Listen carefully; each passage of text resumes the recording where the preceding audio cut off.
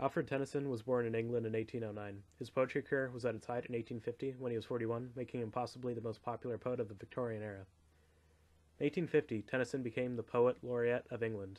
After this, he began writing several poems reflecting his own political views.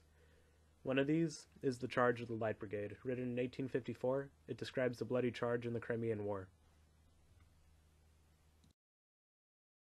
Half a league, half a league, half a league onward, all in the valley of death, rode the 600. Forward the Light Brigade, charge for the guns, he said. Into the valley of death, rode the 600. Forward the Light Brigade. Was there a man dismayed? Not though the soldier knew. Someone had blundered. There's not to make reply, there's not to reason why. There's but to do and die. Into the valley of death, rode the 600. Cannon to the right of them, cannon to the left of them, cannon in front of them, volleyed and thundered. Stormed at with shot and shell, boldly they rode and well. Into the jaws of death, into the mouth of hell, rode the 600. Flashed all their sabres bare, flashed as they turned in air, sabering the gunners there, charging an army, while all the world wondered. Plunged in the battery smoke, right through the line they broke, Cossack and Russian, reeled from the saber stroke, shattered and sundered. Then they rode back, but not the 600.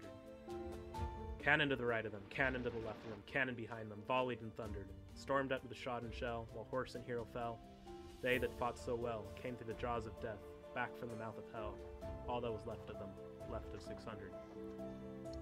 When can their glory fade? Oh, the wild charge they made, all the world wondered. Honor the charge they made, honor the Light Brigade, noble 600.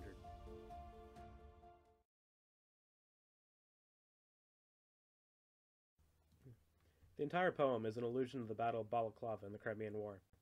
There are also biblical allusions when Tennyson refers to the Valley of Death. The poem uses repetition in the beginning when it says, half a league, half a league, half a league onward. The poem also makes use of anaphora, a type of repetition when it reads, cannon to the right of them, cannon to the left of them, cannon in front of them. This unceasing description of the cannons describes the mentality of both sides of the conflict. Just as the charge going against the cannons was unceasing, so too were the cannons firing against them.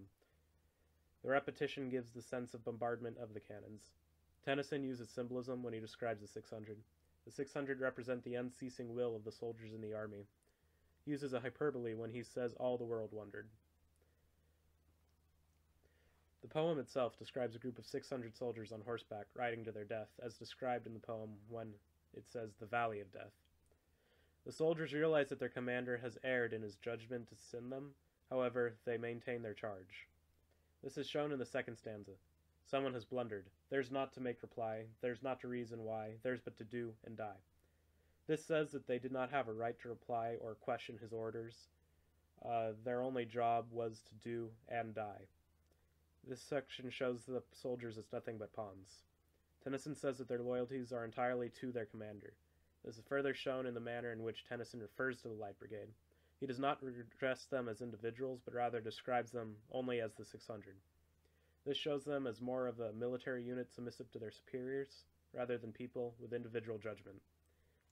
In the end, the soldiers probably realized that their devotion was mistaken and it was a waste of life, seeing as those who wanted to stay and keep their devotion died, whereas those who realized that they were mistaken retreated.